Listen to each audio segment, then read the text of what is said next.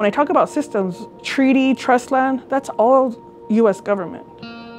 They are not our friends. Federal government took all the land rights away from the Navajo people. So a Navajo person can't own the land that their home's on. If you don't own the land, how do you borrow the money to build the house on the land, right? When the word Bitcoin came out, then, it was, of course, the younger people said, oh, okay, yeah, I know what you're talking about. I'm just like, what? Yeah, what is this?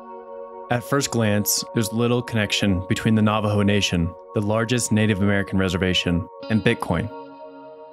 But a quick look at the numbers show how the current financial system hasn't played in the Navajos' favor, something Bitcoin attempts to solve for everyone.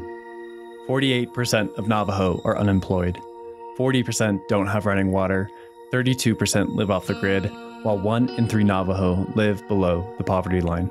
We're considered like an energy colony. We're naturally resource rich, but the people still don't really benefit from that. Other people have benefited. Huge supplies of untapped energy live under the desert rock. But the world is moving on from coal, leaving the Navajo the owners of multiple decommissioned power plants, strip mines, and cases of black lung.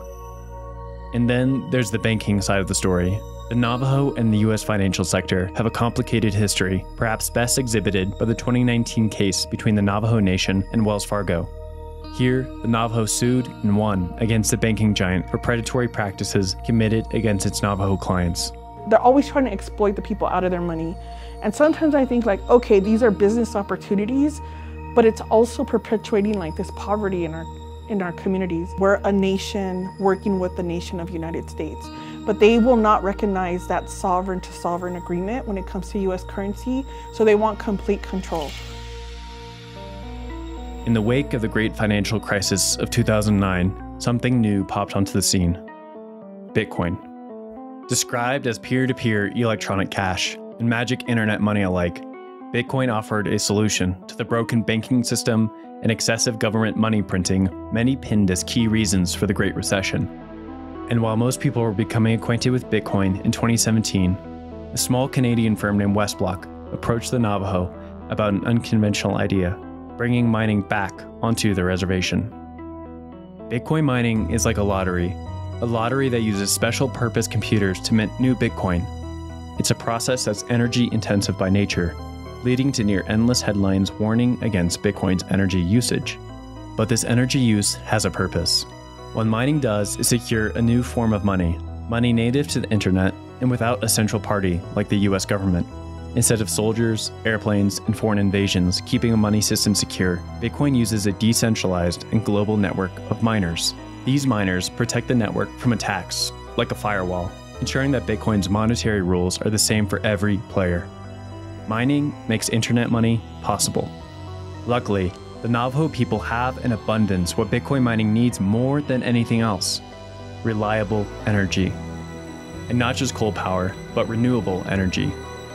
In August, Westblock broke ground on yet another section of the mine. And due to Bitcoin's natural demand for reliable, cheap energy, the Bitcoin mine is incentivizing renewables to be built on Navajo country to replace coal. 59% of the mine's energy is pulled from a new solar farm just south of Monument Valley. Navajo Tribal Utility Authority President Walter Haas helped negotiate the deal to bring Bitcoin mining back onto the reservation. Navajo Generating Station power plant closed down. We also provided power to the mine, one of my largest, if not largest, consumer of electricity. So I had excess electricity that I still had to pay for and deal with, right? Now I want to build renewable energy to replace my lost coal resources that are throughout the nation. I need somebody to consume that renewable energy resource. On a social level, the mine opens up a world previously unattainable as well. Most Navajo live in small, matriarchal communes. The reluctance to leave home decreases opportunities for higher-paying employment off the reservation. But Bitcoin mining may be changing this dynamic by employing Navajo energy on Navajo land. There's not a whole lot of employment choices here on the reservation, and this gives me a chance to provide for my children. Of course, one mine is only a step, but it's clear Bitcoin mining helps answer the energy problems the Navajo people have faced over the decades. Others are taking notice too, with more mines scheduled to come online in the coming months. As for financial inclusion, it remains to be seen if Bitcoin can answer the call. In reality, that depends on the Navajo people's willingness to adopt something like Bitcoin. But it's apparent the seed is taking root. If the US government system is not working for us, what would that look like here on Navajo? What would that currency look like?